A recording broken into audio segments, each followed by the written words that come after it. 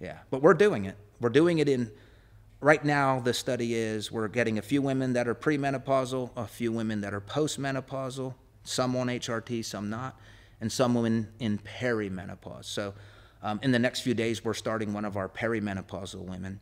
And then again, we're going to see, okay, in women who don't claim weight loss resistance, what's the expected outcome here? Then we take this to weight loss resistance females, and now we have a comparison. And once we get this early data, now we can think about doing a full-scale intervention study, which is really what we want. I'll be counting down the days until this information comes out. So what we've talked about was women who claim that they are experiencing weight loss resistance. I think that is true for a small subsample of women going through menopause. And at this point, I think everything that we're going to say to help them is exploratory. We don't have research on this yet.